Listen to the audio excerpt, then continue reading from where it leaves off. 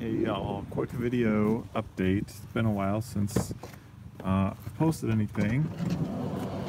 So inside we have this sweet ceiling going on. You can see gaps on each side for cabinets. There's going to be upper cabinets starting about halfway down the van and back.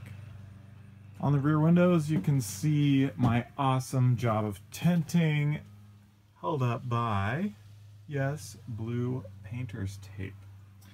I tried several times to tint these on my own with tint that I got on eBay that said it was ceramic by Intersolar, and it was so crappy.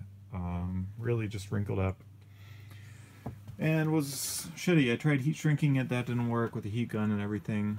My dad had this great idea for a temporary door pull, because when the doors are open it's really hard to pull them back closed from the inside. So temporarily I have that.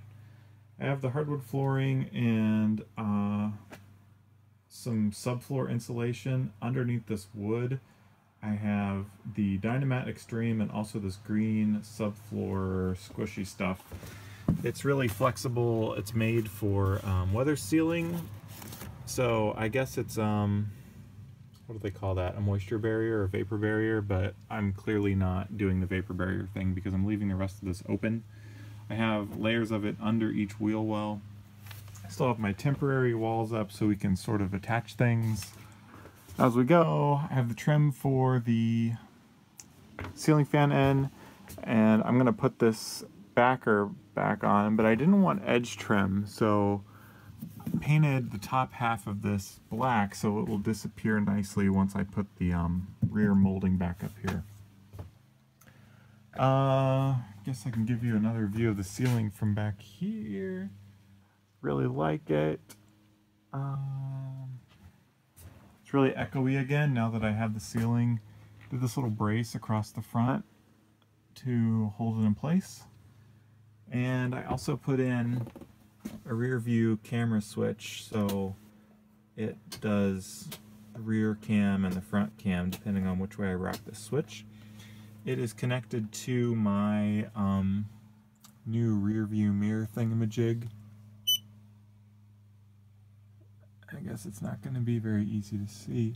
If I turn on one of the cameras, you'll see a little bit. Anyway, I'll give more details on this stuff, but I just wanted to give you a short update about what's going on, my little breaker box. Temporary connections because we've had issues with the batteries. Speaking of batteries, jump out here. Underneath the van we have a battery tray, which you can see way under there. It's right here. There's a battery tray with 2 batteries, and pop inside for a second to show you what's going on with the screen door, or the sliding door. I am working on a whiteboard that will fit the interior sliding door. And that's almost done, but that's in progress. Probably going to work on the upper cabinets tomorrow, so I just wanted to kind of document the state of things before we do that. So we have some ribs, and I got some new threaded insert riveting tool stuff that I can use to use some of these holes that are in the wall, so I don't have to drill new holes. So I'll try to give more detail in the future, but for now I just wanted to pop back up into the world of YouTubes, show you how things are going, and it's starting to get cold here in Ohio. That's kind of freaking me out. I wanted to be done by mid-October, but I'm definitely not going to be. Probably going to be pushing November. So anyway, stay tuned. Talk to you soon. To learn more about Flight Plan, check out the Facebook link in the description below. To see upcoming build videos and project updates, click subscribe. I'll try to get back to your comments as soon as possible. Thanks a lot for watching. I'll see you next time.